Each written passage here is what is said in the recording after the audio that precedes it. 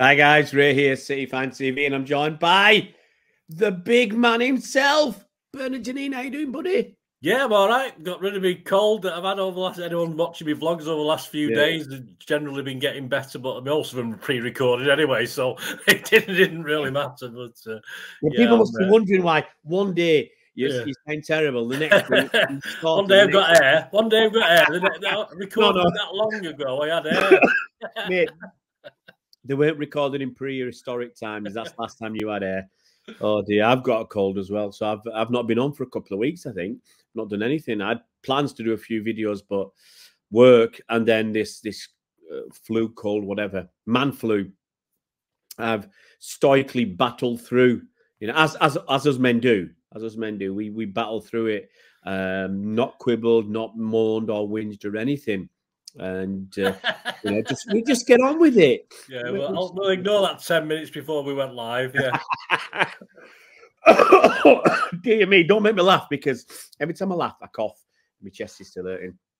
Anyway, guys, we're just deflecting here. We're gonna get into the main thing. We're here to talk about the game against the Arsenal, and I wish it was Arsenal on Sunday, but I'm not sure it's gonna be.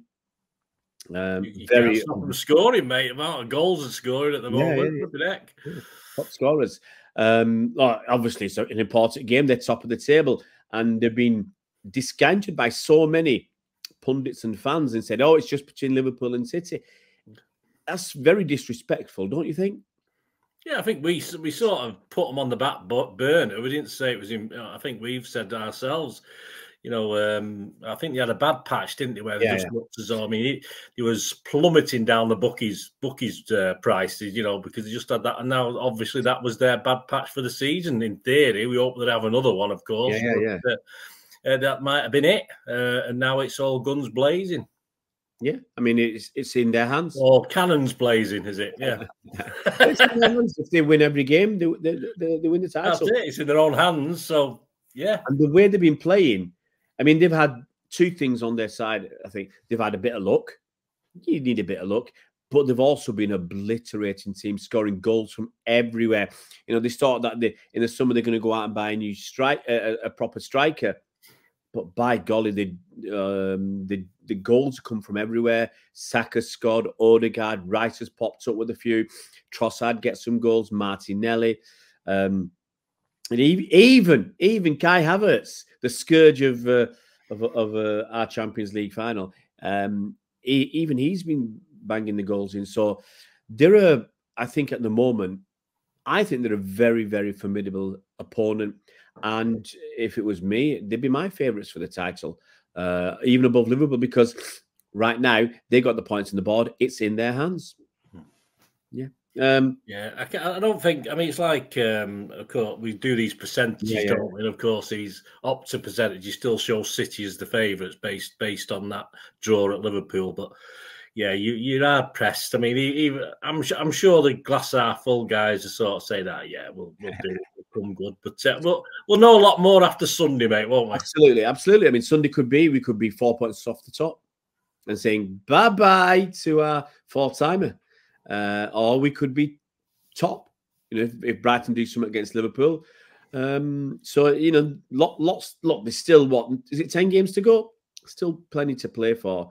You know, everybody's got tough games. You know, before we look at the actual game itself, each team has got what you'd think easy games and what you'd think are some really tough games. I mean, if you look at Arsenal, for instance, I'm just going to rattle off some of the games that they've got. Because they've got a tough period. They've got a game against Luton after they play us, which you think they'd win. They're playing away to Brighton. Brighton can be tough. But then they've got Bayern Munich in the Champions League. Then Aston Villa at home. Bayern Munich again. What happens in the first leg against Bayern Munich might affect the team they put out against Villa, although they've got 5 days break, so it might not be too bad. And then they got Wolves away. Wolves are pretty decent. Chelsea at home. Chelsea can put a fly in the ointment. And their final game of the season, those other North London bottlers in Spurs. So they've not got any. It's not an easy run. Is that their final game, Spurs? Yeah. Is it away. really? At home, yeah. Final game of the season. Okay. Let's just pull that back up. Now you make me have to have a look again. Final game of the season. Tottenham against Arsenal. 28th. Oh, sorry, I might have got that wrong. That's the 28th of April. Sorry. Is that the last game of the season, or there might be a bit more? Yeah, I think it goes to the end of. Yeah, sorry, I think the BBC only go up to the end of April. Sorry, BBC. Oh, bloody BBC, typical. You could have put the May games, but anyway, there's a tough run in there. Yeah. It doesn't sound that bad, does it? But I mean, don't read ours out.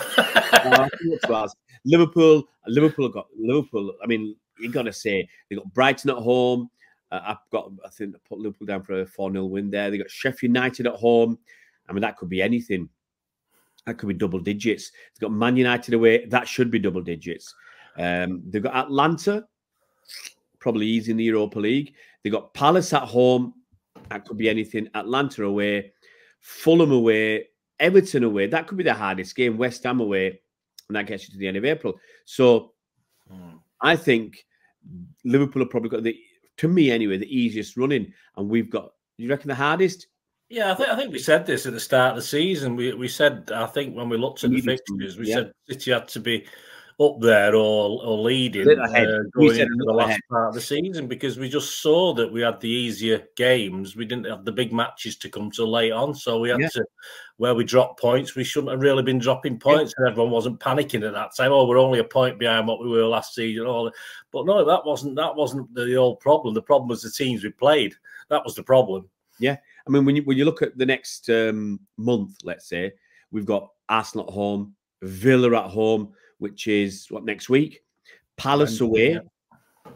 Okay. That's not going to be nice, playing Palace away. And then 3 days later, we're going to go to Real Madrid. So I think the Real Madrid game is going to affect the team we put out against Palace. Well, the way that our injuries are, we might not have a choice. Then we've got Luton at home, then the Real Madrid game at home. Then we've got Chelsea at home in the in the FA Cup semi-final. Brighton away, Forest away. I mean, that's a terrible, terrible run. You're right. We said it at the start of the season. We've got to be, hopefully, a few points ahead when we come into this run at fixtures. Anyway, that's the title talked about. You know, we're still in it, and we've got to be glad for that. We're still in the FA Cup. Treble still there, mate. We've not lost it yet. We've not relinquished anything yet. It's still on. And hey, until we get beat by Chelsea or Real Madrid, it's still on, whatever happens against Arsenal. But let's look at this Arsenal game. Now, we've got a terrible injury list. I knew we had some injuries in defence, but I found out another one this morning. And I don't know how you're going to put a team out, Bernard. I found out, obviously, Kyle Walker was injured. Now, it's 50-50 whether he's going to be playing. I heard a few days ago that he'd be all right for the weekend. Then I hear this morning that he might not be. John Stones. I've not looked into what's wrong with Johnny Stones, but I'm not sure he's going to be fit for this weekend. And now I hear Manuel Akanji's out.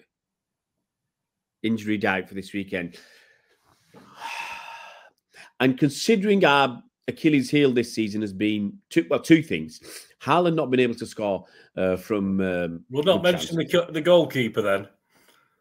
No, we don't need to mention the goal. We've got Stefan Ortega-Moreno, mate. I'm not worried. I'm not worried. Edison might be back, man. Is he going to be back? I'm just saying he's doubtful. He's doubtful. Okay. Okay, let's chuck him in the doubtful list. There's 4 doubts there. We haven't got enough. Obviously, with Stefan Ortega-Moreno is a shoe-in to replace Edison if we have to. But I don't think we've got enough players to cover the rest of the spots. And we're going to end up, I suspect, with if all 3 of those are out, with a very dodgy. Who's on the left-hand side for Arsenal? Who's their left-hand side guy? Martinelli? Would he do it? But he was the guy that sprung to my mind, the bloke. But of course, the right side guy, hopefully we've got the guy to keep him under control. Gvardiol. That's it. That's who it's going to be. I mean, let's look at that defense. If those 3 guys are out, okay, we could have a defense with Stefan Ortega-Moreno in goal, Gvardiol at left back, It's not too bad. Diaz and Aki at centre backs. I'm actually quite happy about that. And Rico Lewis at right back. What do you think? A defensive Rico Lewis. So I don't want him strolling up the pitch and trying to be his midfield man. But yeah, it's not ideal. I think Rico Lewis is possibly the weak link, and I would, like you, no doubt, switch Gvardiol and Aki, any time. But it's not going to happen. Pep's not going to do that. No, I can do even better. Gomez at left back and Aki at centre back. How about that? Gomez. Gomez doesn't give you any. He has let us down in the past. Let's not. Yeah, but he doesn't play enough to get over it. But he's not given enough responsibility or time, has he? Really, to come and do what he can or can't do. I'll give you an example. Okay, Cole Palmer. He didn't play much. Okay. And when he played, he looked good, but he also let us down by giving the ball away more than we would have liked. He goes away. He plays regularly. He's doing all right now, I think. So who's to say Gomez, if he wasn't if he was playing regularly, would be a decent player? Who's to say he wouldn't be? I assume he's on international duty, was he? I wasn't checking it. I'm sorry, but if he's playing for Spain, maybe he's not in their first team. I doubt it. He'd be in their first team because he was in their under-20s last time, weren't he? Under-21s or whatever it was. Yeah, could have been. Under-23s. So it's going to be a very dodgy defence, I think. And for that reason, and we might as well go through the team. For that reason, if we've got those four, would you play Kovacic alongside Rodri? Even though without Stones, I think Kovacic definitely has to come into the rating. I mean, he's not in my 11 because obviously I did it far too early to all these problems. Well, but this is my new 11. Yes, I would put Kovacic alongside and Rodri. So we've only got 4 players left. I suppose you're going to pick Haaland up front. You have to, mate. You have to pick Haaland. This is going to be really tough. You're going to have 3 players behind Haaland. Who are they going to be? This is what a really tough one because I think. Well, you got to pick KDB. That's not a tough one, surely. People are saying drop KDB. Not against Arsenal. There's something about him in Arsenal, and Arsenal will know that. There'll be something on their minds as well. I agree. You need him for, A, because he's creative. B, he's got that. I know he's built up and overbuilt up. He's there. He's got him on a chain. Arsenal is scared of him. You're right. It works mentally as well. Okay, so you got KDB. Fair enough. 2 more. So 2 more. You got to have Foden, surely. Surely, and. Well, what will Pep do? Will Pep go to one of his back to one of his regulars? Well, will we have a go? I mean, Doku had a good game the other night, didn't he, against England? I'd be tendency to, unless if we don't put Doku in, where are we going to put him under pressure? That's the problem. It's going to be one-way traffic. Yeah, that is the risk is by having the 2 DMs or the support for Rodri. I mean, that might allow Rodri to go a bit further forward, but who's going to create the dangerous situations? Are you going to rely on Bernardo and Foden?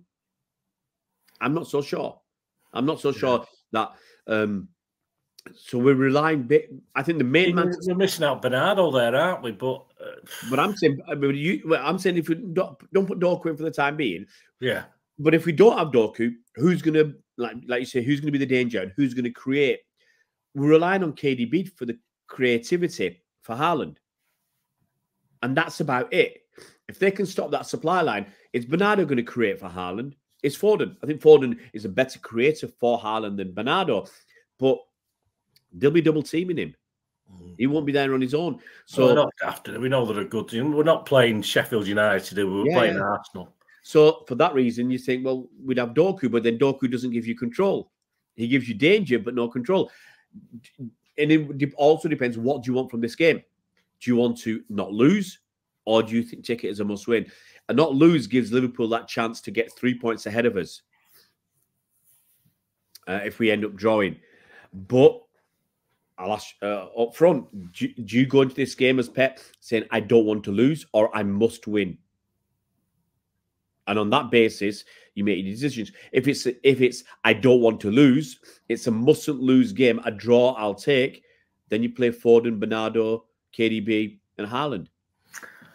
You see, the thing with Bernardo is that he can. I want him in and around that box. That's where I want him. I don't want him, because you got Kovacic and Rodri. I don't want him, sort of defending, and I just want him causing problems. I think that's where it is best. If Doku can cause problems, I think Bernardo in the right position can cause problems as well. Yeah. He's never given that free rein to do so usually. I think and he can hold on to. All right, he loses it occasionally, but he's not going to lose as much as Doku would if he played. So, I mean, I would tendency to give Bernardo, but give him a more important front role around creative role and a goal scoring role as well. We know he has a pop. Yeah. He's not frightened to have a pop, Bernardo, and that's what we know. Arsenal won that game at their place with a deflection. Bernardo's not frightened of having a pop, and if we get a deflection and we get a goal, that's fine.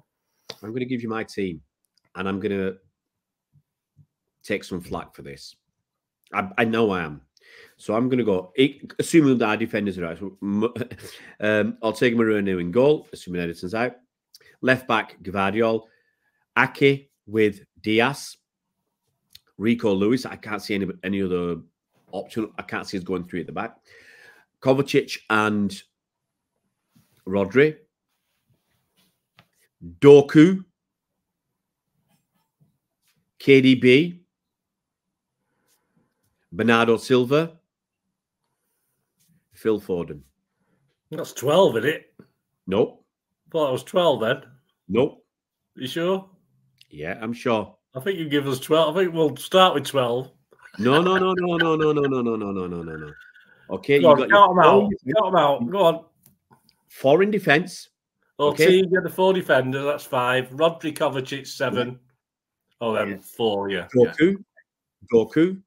KDB. Who have you missed out there? Haaland. I would play with a false 9. I play with a false 9 because, one, Arsenal expecting Haaland. They would have set up, planned for Haaland.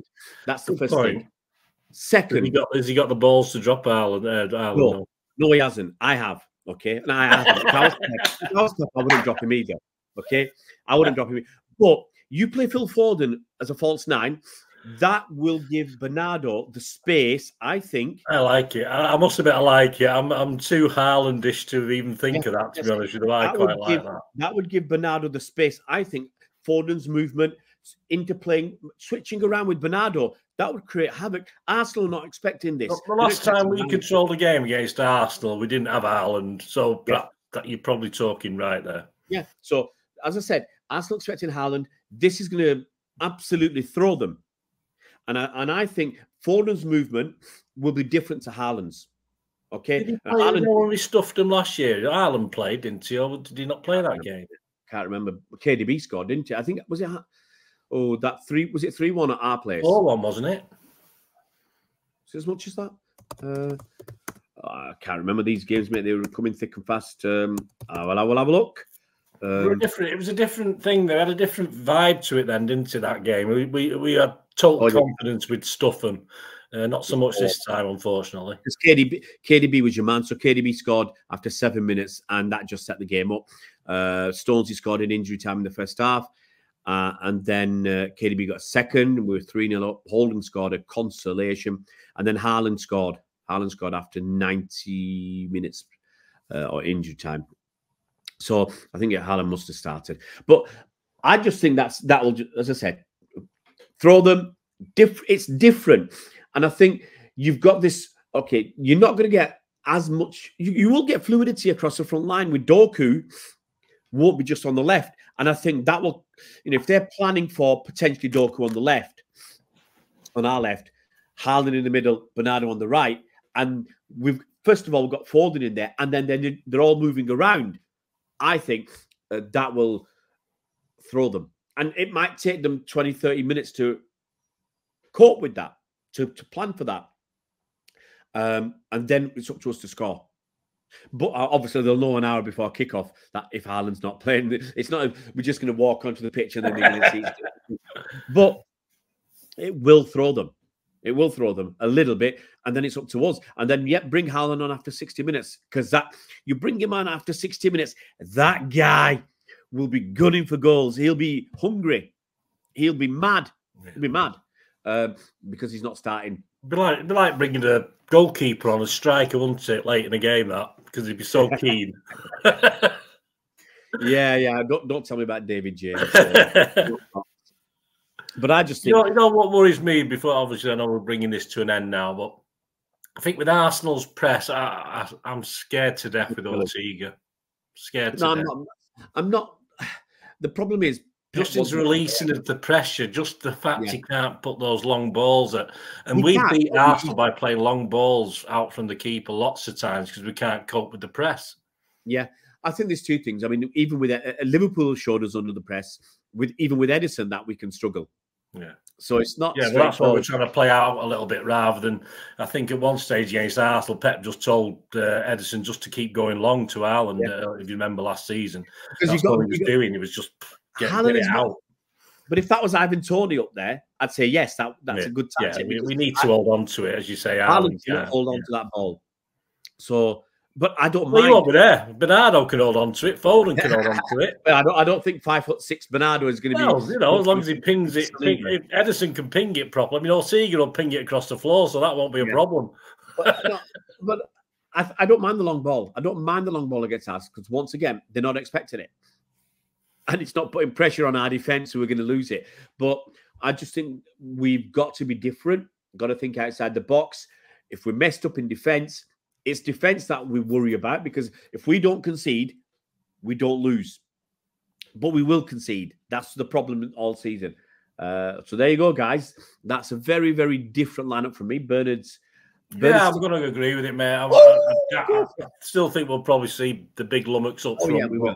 I think that's a good. You've made a good case. Yeah. So let's make a case for a score prediction, mate. Well, I'll stick with what I've did on my vlog, which I probably don't believe much now, but I'm going 2-1 for City. Oof. And I'm in a prediction league, and I said 2-1 to City, but I'm going to change that. I'm going to go 3-1 to City. 3-1. KDB get a couple of goals. And who else can score? Phil Foden would be nice. Keep his spirits up after 2. Well, he was a bit below par for England, weren't he? It's a shame. I saw the first game. I didn't see much of the set. I was working for the second one, so I watched the highlights. He looked very good on highlights. But, yeah. He always does. Even Bellingham looked good when he scored his goal, you know, but he was crap before then. But the thing is, I mean, see, I listen a lot on the radio because I'm driving around so much with work and everything, and they're all bigging up Saka. They're bigging up Rice. They're bigging up Bellingham and Kane. Kane, I accept. You've got to big him up. And the people are talking about dropping Foden to fit in Rashford. You know, so you can have Maddison, you can have Rice, you're going to have Trent in midfield, and then you're going to have Saka, Rashford, and Kane. Hang on. You daft.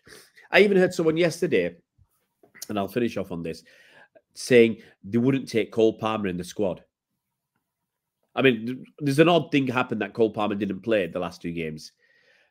But I can't believe, for the way he's played this season, that you can't take him in the squad. Same way I can't believe you can't take Ollie Watkins in the squad, even though you might see you only want 2 attackers and one of them's Tony. What more does Watkins have to do? He scored 16 league goals, I think, this season, 10 assists.